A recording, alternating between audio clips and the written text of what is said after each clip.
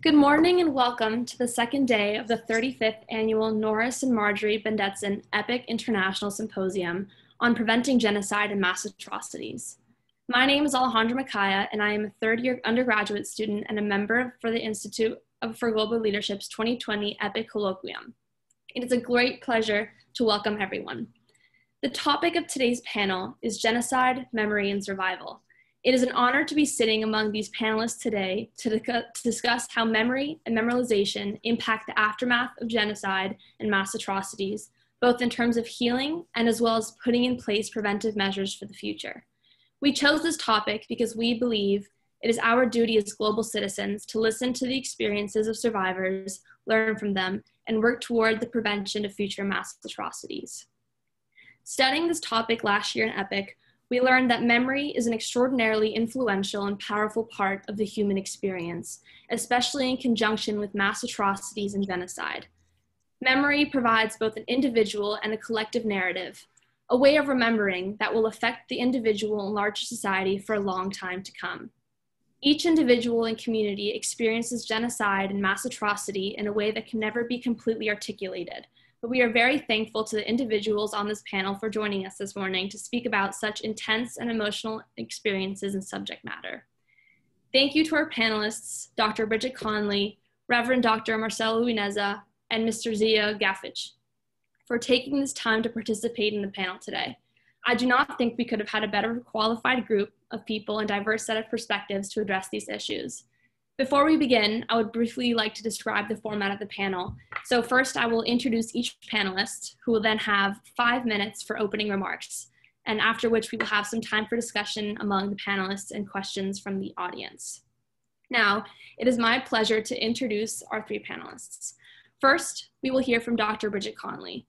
Dr. Conley is the Research Director for the World Peace Foundation and Associate Research Professor at the Fletcher School here at Tufts University, who has studied memorialization after mass atrocities in many different societies. She specializes in genocide and mass atrocities through memorialization in museums. Previously, she has also served as Research Director of the U.S. Holocaust Memorial Museum's Committee on Conscience, where she helped establish the museum's program on contemporary genocide. Over the course of a decade at the museum, she led many of their signature projects on genocide, including case studies and issue analyses, educational programs, exhibitions, and its podcast series, Voices on Genocide Prevention. She is also editor of the How Mass Atrocities End Studies from Guatemala, Burundi, Indonesia, the Sudans, Bosnia-Herzegovina, and Iraq. Dr. Conley, thank you. You now have 5 minutes. Great, thank you very much. I also want to thank my co-panelists, and I look forward to hearing what they have to say. And also to you, Ali, and the students who organized this conference, and my colleagues at IGL, Abby Williams and Heather. Thank you all for inviting me to join you. So if you will give me leave, I'd like to share my screen. I'm going to use a PowerPoint to try to help keep me on target and on time. Let me see. Okay. Is that sharing now? Yes, looks good. Okay. So this talk is going to be a little telegraphic given how short the time is, and I hope we'll have a lot more time to talk in the Q&A. Mass atrocities inflict an incommensurable wound. At a group level, extreme violence is not produced by, but rather it produces chasms between people, transforming with equal brutality both quotidian and monumental questions about the diverse ways that people live together, work together, share power and wealth, into a single overwhelming identification. To which group do you belong? This violence is social corrosion, seeping into every crevice so that one never knows where the metal has begun turning into dust. Memory works, and by this I mean various public forms of grappling with the history of mass atrocities, and this one is from the African American Museum in Washington, D.C., do not change this incommensurability. They attempt to change the loci for addressing it. So let's be clear. Studying the memory of mass atrocities is a study of attempts to change the subject. Memory is an open-ended process of transformation, and because of this, analysis of memory must always ask by and for whom, in what form, through what process, and towards what aims is memory being leveraged. However, even these questions can mislead by seeming answerable as matters that can be put to rest. They cannot. The challenge is to analyze these questions as they are set into motion at a particular junction in time. And I feel like these kinetic sculptures are sort of the best way to metaphorically express what I mean. Certain elements remain recognizably stable, but time changes what is perceived. Memory is a shapeshifter. It cannot be approached without changing what it is. It follows the uncertainty principle.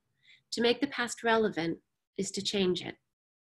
Memory of atrocities is a project of making meaning about the past in and for a present moment. So in terms of public memory projects, this means that there is no pre-political status to memory. Politics do not tarnish memory projects. Politics is simply a trait that must be analyzed, and its value cannot be presumed. So here's my illustration: the Red Terror in Ethiopia and the place of human remains in memorial projects. The Red Terror in Ethiopia followed the revolution that overthrew Emperor Haile Selassie in 1974. As a committee of the army, which was called the Derg, consolidated power under Lieutenant Colonel Mengistu Haile Mariam, they sought to eradicate the political opposition. The Red Terror, so named by Mengistu, describes the period 1976 to 78, where violence was directed overwhelmingly against one political group, the Ethiopian People's Revolutionary Party, whose strongholds were in the city, notably the capital, Addis Ababa. Political activists, many of them students, high school and college age, left their houses to join street protests or secret meetings and never returned. Sometimes bodies were found on the street, but often all that would follow a disappearance were whispers about where they were taken. Sometimes a loved one could be found. They're in this detention center, in that prison. Sometimes word got out when a group was taken to be executed en masse. Often, though, the trail would just go cold. Thus was a first transformation. The child, husband, friend, or comrade would be gone. At the time, even mourning was outlawed. In 1991, the military regime was defeated by another group, the Ethiopian People's Revolutionary Democratic Front, the EPRDF. This ushered in a period of second transformation. The person, become body, was now bones. Now, however, families could search for the remains of missing loved ones. As human remains, many unearthed from mass graves re-entered or sort of entered as remains the public sphere, they again changed. So now they took shape as evidence against the Derg. Ethiopia conducted what was called at the time by Washington Post journalist, quote, the most comprehensive examination of human rights abuses since Nazi war criminals were put in the dock at Nuremberg. This was also the first time forensic anthropology and archaeology was displayed in a local courtroom, according to the Argentine forensic anthropology team, which conducted the exhumation. Transitional justice is a manner of applying rule of law. This quote, by the way, is from testimony from one of the anthropologists who worked on the exhumation. But transitional justice is also a political performance for internal and external audiences. It's an attempt to transform the evidential and judicial clarity into a political metaphor that separates the old from the new regime. For families of the dead, this was not enough. So they joined together to create a different context, what became the Red Terror Martyrs Memorial Museum. Among the artifacts that they display in a windowless room that angles down slightly, giving the subtle substance of a sense of a reinterment, is a space that displays skeletal remains of victims. Some are identified, like this man, but some are not. Visitors to the museum, however, transform the setting yet again, because they bring with them their own ignorance, knowledge, beliefs, and assumptions. And I hope you all have screens that are big enough to see. These are comments I took from the visitor comment books. And they display a wide range of views of how people see and interpret and make sense of what they encounter in the exhibition. Across the arc of years, the history of the Red Terror slipped into the margins of Ethiopian political life and historical relevance. Increasingly, although never entirely and nor for all, it became identified with the aims of the post-Mengistu Derg government, a prop to distract attention from new human rights abuses. The dead encased in museum vitrines became a distorting mirror that refused to reflect contemporary abuses. This story of the changing subject of memory is far from unique to Ethiopia. It plays out everywhere that memorials and forms of addressing the past are put into motion. Thank you. Thank you for sharing, Bridget. Our next panelist is Reverend Dr. Marcel Uwineza, a Rwandan Jesuit priest who holds a PhD in theology from Boston College, as well as degrees in philosophy, African studies, theology, and management from the University of Zimbabwe and the Catholic University of Eastern Africa in Kenya. Marcel's main interests lie in the relationship between the church and human rights, religion, and international politics. He has worked at the African Jesuit AIDS Network in Nairobi, with the Jesuit Refugee Service, the 2010 earthquake in Haiti, and also at Regina Pacis Parish in Kigali, Rwanda. He has spoken at different universities, including Boston University, Tufts University, the Catholic University of Eastern Africa, Boston College, and most recently at the United Nations General Assembly. Marcel is currently an assistant professor at Hekima University College in Nairobi. He has published around a dozen articles in scholarly journals and is also currently pursuing an MBA in leadership and management through York St. John University to equip himself with some leadership, theoretical knowledge, and to learn how to be a better leader now and in the years ahead. Thank you, Dr. Reverend Uwineza. You now have the floor. Thank you very much. It's an honor to be part of this panel, and thank you very much for this invitation to Ali, who invited me, and to be part of this wonderful panel. Thank you, Bridget, for this wonderful presentation that you gave us. I'm looking forward to Ziyah for his presentation. Thank you very much, Alejandra, for this wonderful presentation, and all the moderators and all the organizers. I would like to speak briefly, the time allocated, on the power of forgiveness and challenging assassins of memory. Speaking on the topic of genocide and mass atrocities, I don't speak from a neutral perspective because I did survive the genocide in Rwanda. So it is in my bones. The genocide in Rwanda, for those who may not recall, this was in 1994. The darkness of the genocide. In 1994, I fell into the darkness of the genocide against the Tutsi and those who opposed it. So the moderate Hutus who refused to be part of a killing regime. Dangerous memories of losing several members of my family, my father, my mother, my grandmother, uncles, aunties, brothers and sisters, and cousins. Around 50 members of my family were killed in that genocide. And so you can imagine, I was 14 years old then. So my childhood dreams were shattered. How can you live in a land of dry bones? If you visit Rwanda, you will see quite a number of places where people are buried in mass graves. So the aftermath of the genocide, not only in Rwanda, even for the Holocaust, for the Armenians, there are many psychological, physical, and fractured lives, deep deprivations and eviscerated cities and villages, vulnerable and battered lives seemingly beyond repair. It is very easy to rebuild infrastructure, but mending hearts and minds and offering hopes takes long. And following the presentation of Bridget, it is even clearer. So one can certainly go in depth into the consequences of a genocide. But to narrow it down, so how do you live after a genocide? How do you forge a future? On this side, you see the image of the tombs of my parents and my brothers. Here is my mother, my father, and then my two brothers and my sister. They are buried in the same grave. So when we found them after the genocide, we couldn't identify who was who, especially the brothers and the sister. So we buried them in the same grave.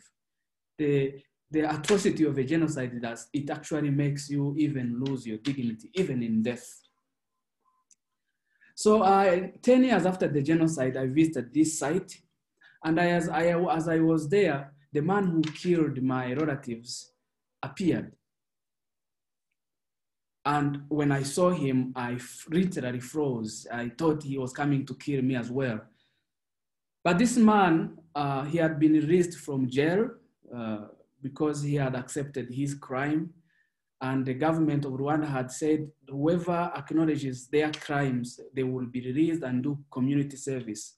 Yes, he was released by the government, but he was still a prisoner in my heart.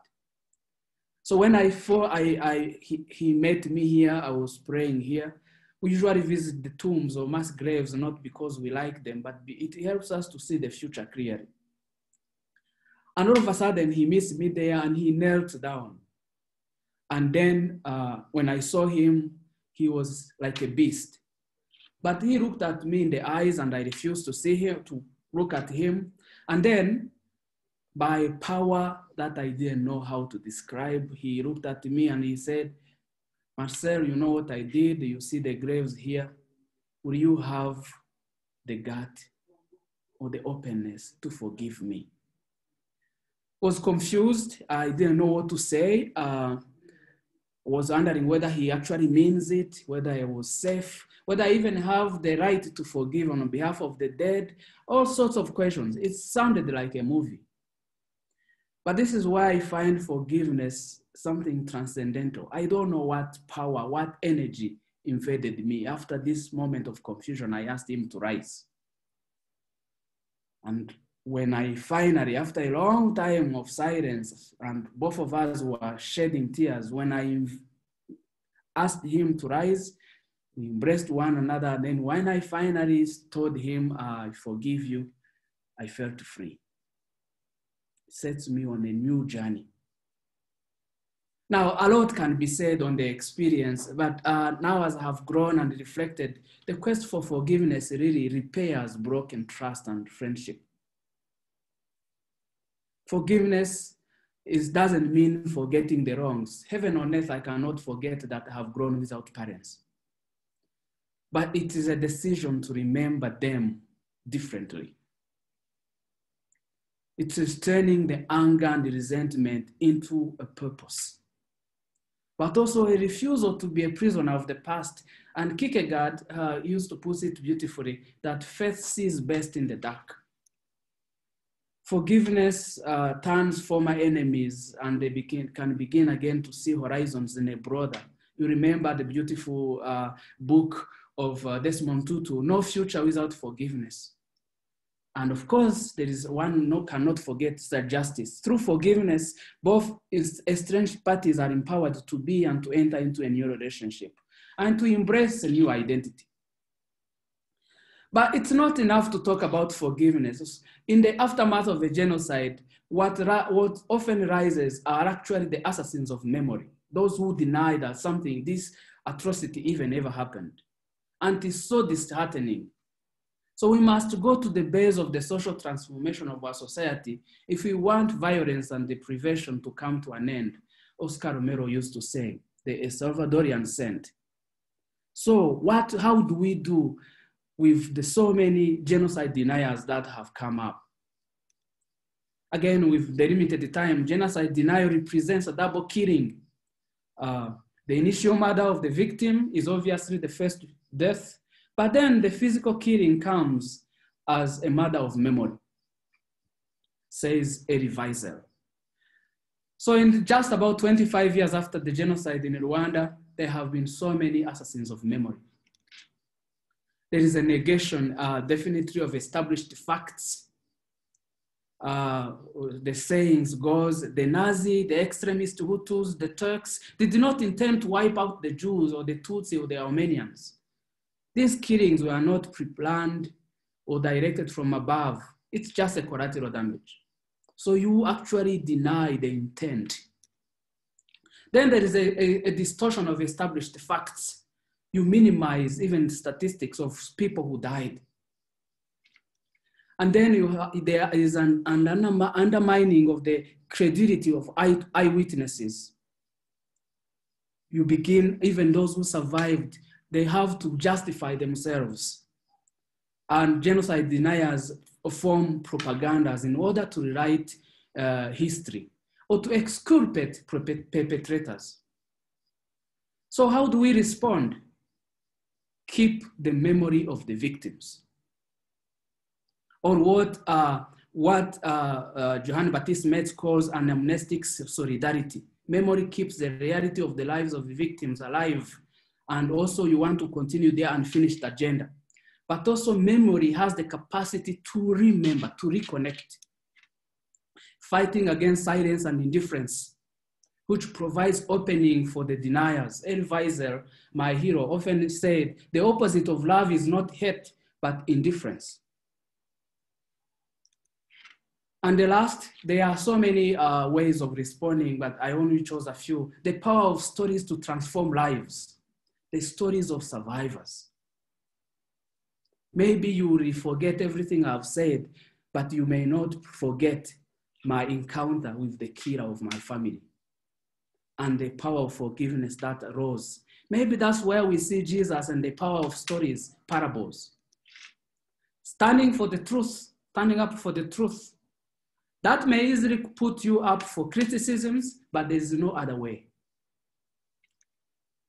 And finally, the power of lamenting. There is no positive meaning in unjust radical suffering that destroys persons. And in any place where people are crucified, we have to lament. We can speak even of the Black Lives Matter. So a lot could be said in this short time, but I want to thank you very much. Forgiveness has a power to unbind you, but also it's not the end. It's just a beginning to keep fighting for those who deny atrocities. I thank you for the privilege of your attention.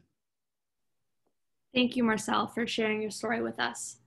Our final panelist is Mr. Ziyah Gafić, an award-winning photojournalist and videographer based in Sarajevo, who lived through the Bosnian War as an adolescent and now uses his experiences to inform his work.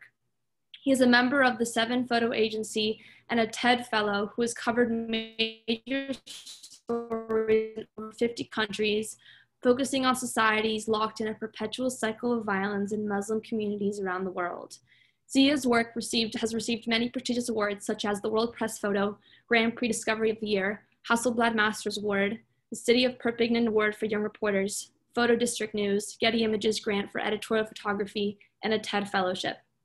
His work is also regularly published in leading international publications, and he's authored several monographs, including Troubled Islam, Short Stories from Troubled Societies, Quest for Identity, and most recently, Heartland. Ziyah, we are pleased to welcome you. Thank you very much for amazing introduction. First, I will have to apologize if my vocabulary is a little bit vernacular, as I'm not really an academic. So I will speak from perspective of a practitioner, of a documentarian who, by chance, comes from a country which experienced mass summary executions and genocide twice in its most recent history. And I will play a slideshow just as an illustration, because I think that's easier. So just give me a second, please. Okay, I think I'm sharing. I hope everyone is seeing this. Anyway, so I come from a country that doesn't exist anymore. That's where I was born. The country was named Yugoslavia. And memorialization in former Yugoslavia was a big thing. the words never again that are so often repeated even today were really institutionalized. Those were the words that were used, that we grew up from age zero, so to speak. Those were the words that were repeated over and over throughout our education, upbringing, and so on. And I have to apologize because my kids are interrupting. Djeco, ne možete, razgulte. I'm apologizing for this. So those words were really built into our firmware, along with two other words, which was on which my former country was built on, which is fraternity and brotherhood, or brotherhood and fraternity. So I was brought up with those ideals and with very, very vivid description of what took place during the Second World War in Yugoslavia and in Bosnia. As many of you know, one of the worst concentration camps, Nazi concentration camps, was in former Yugoslavia, in Croatia. Anyway, so I used to believe that this set of beliefs that we were brought up with was really indestructible. Unfortunately, literally 10 years after the leader, authoritarian leader of this Yugoslavia, Tito, Marshal Tito, died, this whole country and this whole narrative of fraternity and brotherhood and never again and so on and so forth so quickly descended into chaos, violence, ethnic violence that eventually culminated into genocide. And actually these pictures that you're seeing are pictures of personal belongings exhumed from the mass graves in Srebrenica. And actually you used, for your program, you used one of the pictures from cemetery in Srebrenica. So this is a project that I've been working on. So what you're looking are the personal belongings, artifacts that people took with themselves on their way to execution. So literally 10 years after this person, the president, died, the country spiraled into this violence. And in such a short period of time, as if we forgot everything that we've been taught. And the war for independence and genocide in Bosnia happened. The war ended. The International Criminal Tribunal is trying to take care of those accused of war crimes, as well as local courts, and so on and so forth. What's happening now is there is this new word and new event that is being institutionalized, and that is genocide that happened in eastern Bosnia, where Serb forces committed an act of genocide on Muslim population. So what I would like to bring up is more of a question rather than introduction, and I hope we will have a chance to discuss that, is I have a feeling, as a practitioner who's covered similar events around the world, including Rwanda, I have a feeling that we are facing two problems when it comes to memorialization. One is, I'm afraid that we as a species are not capable of learning from our mistakes or from history, at least when it comes to acts of mass atrocities and war crimes. And the other thing that is happening, I'm sure everywhere, is I have a feeling that at some point, at least now I'm speaking about Bosnia and former Yugoslavia, very quickly the state, the system takes over of this process of memorialization, which is really about the narrative, right? Among many other things. And I find that very dangerous because I don't think that memorialization can be institutionalized. I think it should be dealt with on individual level, and that is something that I would like to hopefully discuss in the breakout session. Thank you. Thank you, Ziyah, and also to our other panelists for your opening remarks. So before we move on to the next part of the panel in the breakout rooms, I'd actually like to open up the floor to the three of you to see if you have any questions for one another.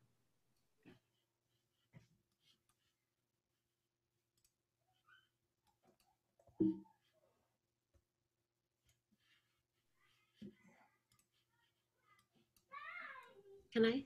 I have a question for Ziyah. Just give me a second. I just stopped sharing. Yes, please. Yes, thank you very much, Ziyah. As you say, you in your presentation, you say that your proposal would rather be to individualize memorization.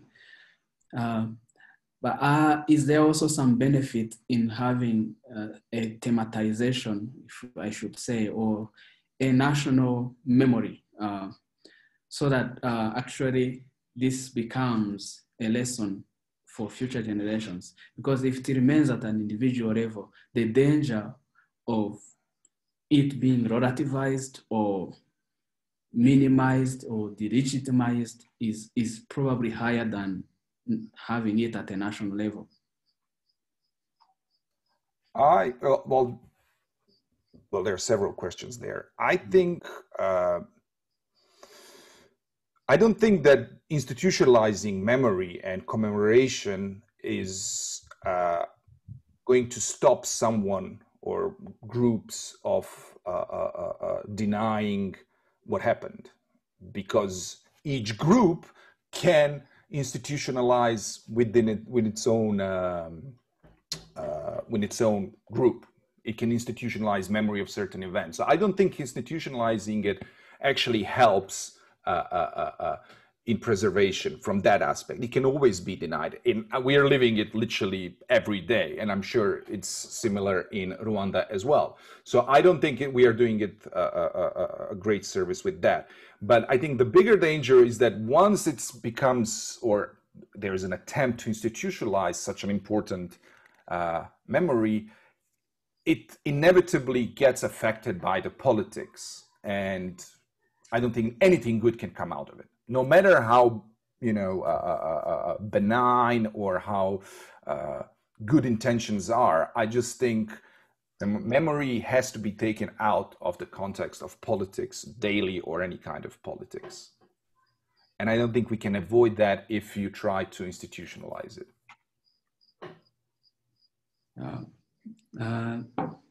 Thank you very much.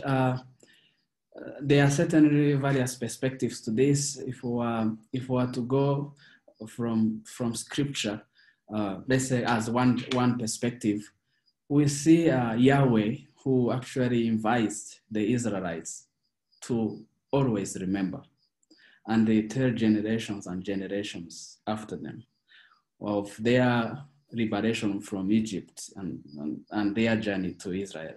So to remember is actually to witness, to tell. Professor Conley gave another wonderful definition there. So keep the witness. But at the same time, we can also speak of collective memory. So while there is individual memory, so if it is individualized, what do we make of a collective memory that a whole group has suffered? Let's say speak of the Armenians or speak of the Jews. So is there something we can call collective, even without denying individual memory, that a group has? So it's both and I guess, that we can also have collective memory, as long as collective memory doesn't deny also some other subsets of memories of individuals or memories that have not spoken about. Collective memory, I certainly want to advocate for it. It also helps to prevent, to warn. So it also doesn't become only the memory of the victors, as history is always the history of the victors. So just an addition to what you just said. I think as a species, again, we are terrible at preventing atrocities. So I'm not very hopeful that's going to change anytime soon. So and I guess that's why we are here, right? Yeah. I think there's also a big question about what people are trying to prevent through memory. And one of the challenges that genocide, those who work on policy and genocide and mass atrocities have always had is what exactly do you assume produces mass atrocities, and where do your interventions intersect along that timeline? And so if you believe for instance, that propaganda or that emphasizing, the way Ziyah was describing the former in Yugoslavia, emphasizing sort of different memory between different groups that's constructed in a way by the state in order to produce a certain political end. You know, if you think that that prevents genocide, that's one track. If you think what prevents genocide is a stronger and more robust and more open democratic political dispensation, that would lead you down a different track. And so I think the research on that front is not entirely clear, actually. So we actually have a question from one of our attendees for Ziyah. And the question is, any ideas for how Bosnia and Herzegovina can break this cycle of institutional or politicized memory from leading down a troubling, divisive road, which seems to be going on now in the region?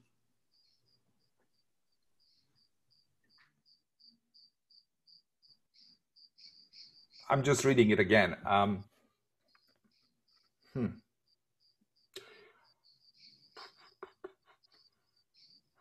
I have to think about it.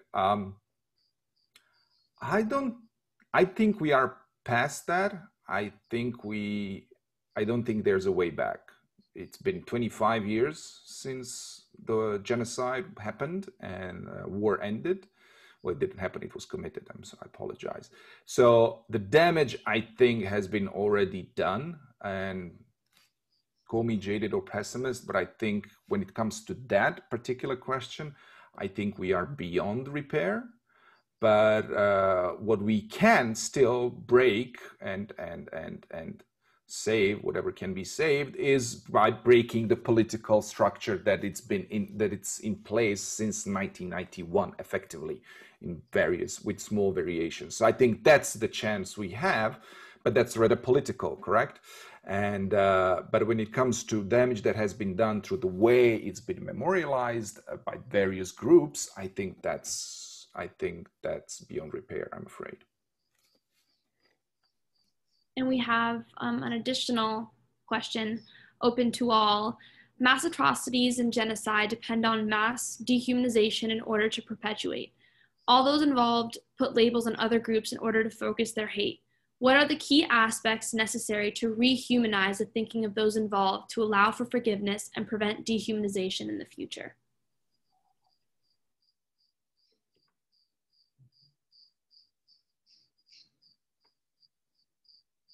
And that's open to whoever would like to. I think media and the work that I'm trying to do as documentarian can play a major role. And I think it actually, in few cases, it did play a role. But I think media have a huge responsibility in reversing this trend of dehumanization. Because as well as in Rwanda and in Yugoslavia, media had a huge impact in the early days, but also during the war, to dehumanize the opponent. So I think it's only logical that we try to reverse that trend through our work. And I think media can do a lot. That would be my perspective on that.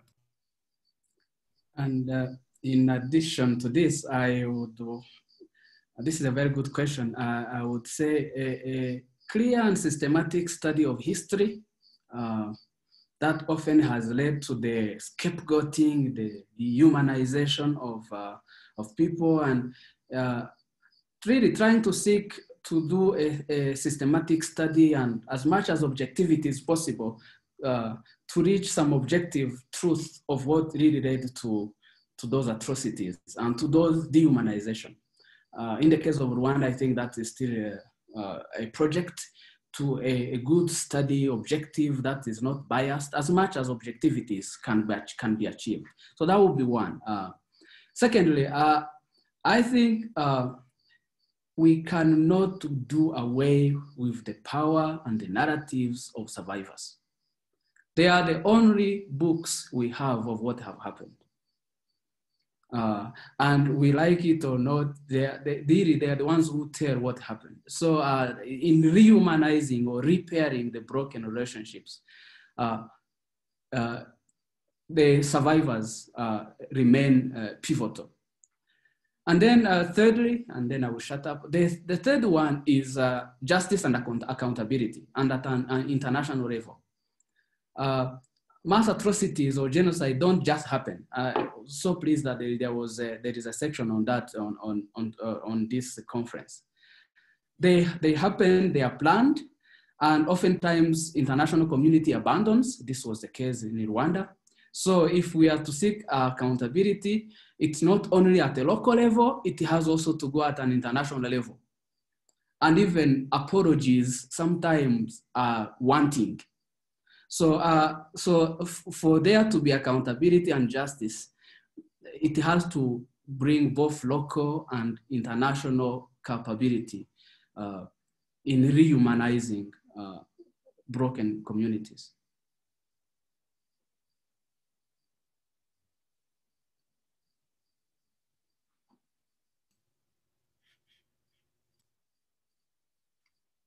Sorry, I was accidentally bumped out.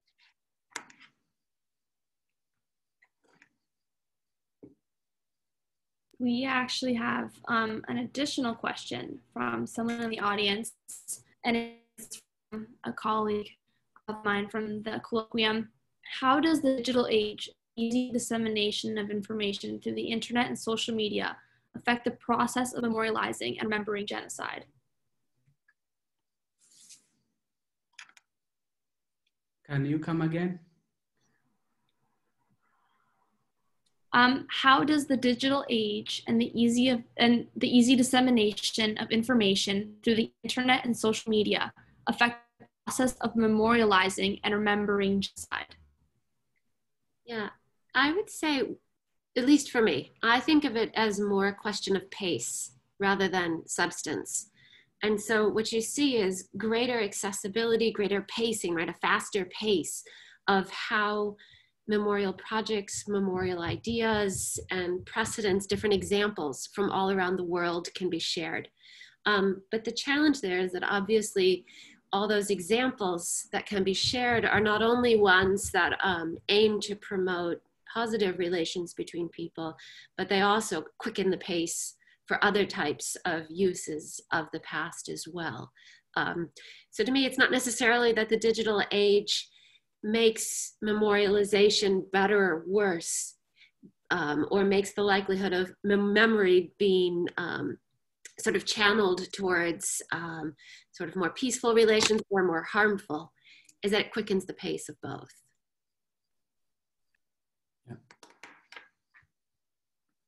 Yeah.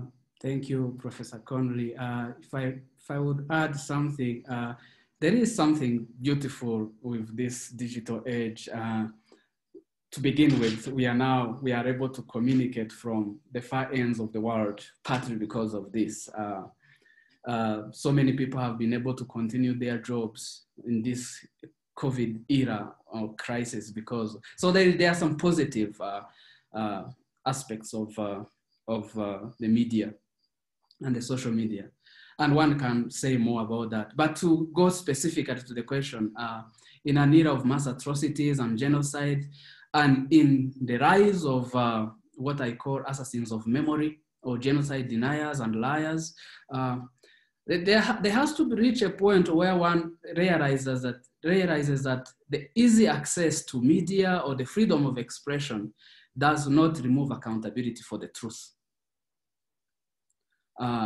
If there is one thing that is often put on the cross, speaking as a priest, as a Christian, if there's one thing that is put on the cross in an era of digital media, is often, not always, is often the truth.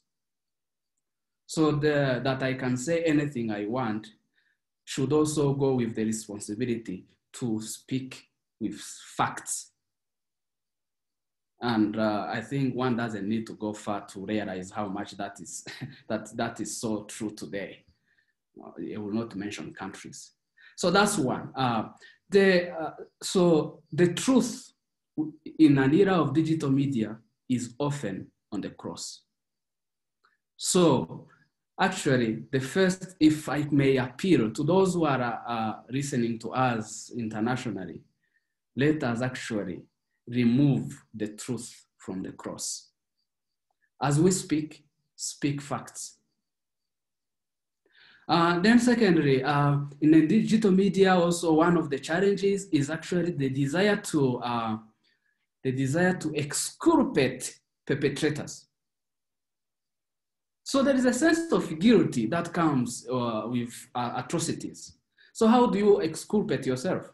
Sometimes the digital age, uncontrolled, unchecked, has become a platform to speak whatever you want, to get away from your psychological guilt or what people have done. And so whilst I am all really for what the media has done, the danger is also so much untruth that one finds in the digital age. So for scholars, for academicians, for students listening, please, the truth matters. Perfect. In the interest of time, we might have to cut this discussion short, and we can now break out into the breakout room sessions. On the chat function, you can see that there's 3 of them for each panelist, and there's a Zoom link. So you can copy that link, leave this meeting and join. I'll leave this Zoom meeting open for the next 5 minutes in case anyone needs some time to decide and to join. But thank you so much for this very interesting conversation. And I look forward to bouncing around the different breakout rooms to listen to you all. Thank you. Just question, because there are some questions that I think are interesting for the breakout session. How do we get them to the breakout session? Do they stay here, or you have to do that, or we have to do that? I can send it to you, and then whoever said those questions can definitely join you in your breakout room and ask it herself or himself or whoever. Perfect. Thank you. Okay, leaving this and going to other group. Thank you. Thank you. It was a joy. Thank you so much, Conley and